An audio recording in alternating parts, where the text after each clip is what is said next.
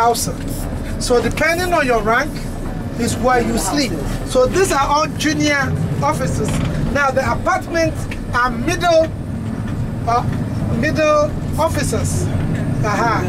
Those apartments are for those who are actually on the high, a little bit of the rank, higher rank, from with their families, And then when you have a bungalow to yourself, it means you are way out there. Yes. So all those flats are for the wardens. Yes. Yeah, there's a lot. And even some of them do not have accommodation. They do not get accommodation. On the, well, that is to my right, and to your left is the maximum security prison. This is the second of two in the country. The other one is in a town called Nsawam in the eastern region. And so you have the hardened criminals kept in there. But unfortunately, or fortunately, our statutes still have the death penalty, but for over 20 years plus, nobody has been executed since the coming into effect of the 1992 Constitution. But we have campaigners who are campaigning that they should be expunged from the criminal laws, Offences Act. It should be expunged from the Criminal Offences Act, but well, it's still there.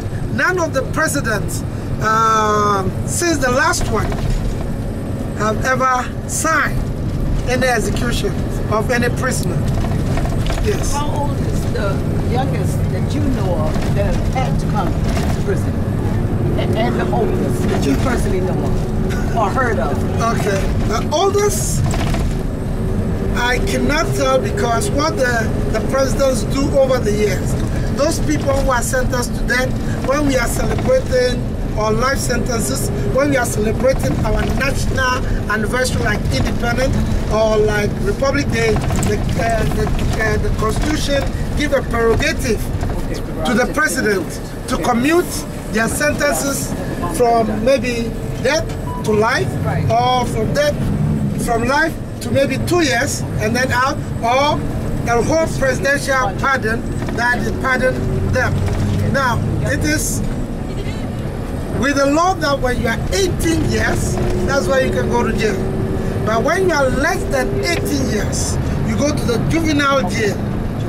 Yes. So I would say that the youngest, I would say, maybe are pregnant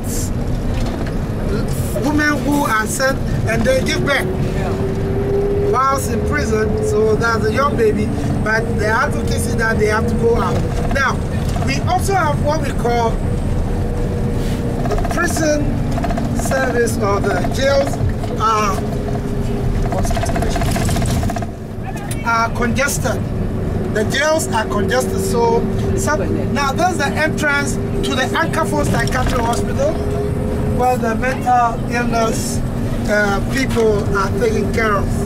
Now, so the judges, they have set up some days courts are sent into the jail to quicken, accelerate justice for especially those who are in remand for maybe 5 years, 6 years, 10 years, and they still have not got judgment.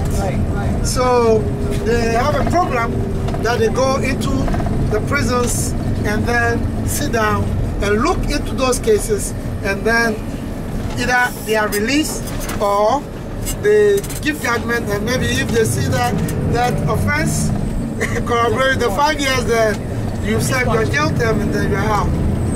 So the mental illness there is the largest in Ghana? To my left is the leprosarium. That is the leprosarium. Yeah, for the leprosy? Yes. Yeah. They got that. Yeah. So, yes. So you said that the mental hospital, that's the largest? It is one of two. It's the largest in Ghana. That's Asylum Down. Asylum Down is smallest, but this is the largest. Okay, I know Asylum Down. Asylum Down, so it's one of the two. Ankafo and Accra.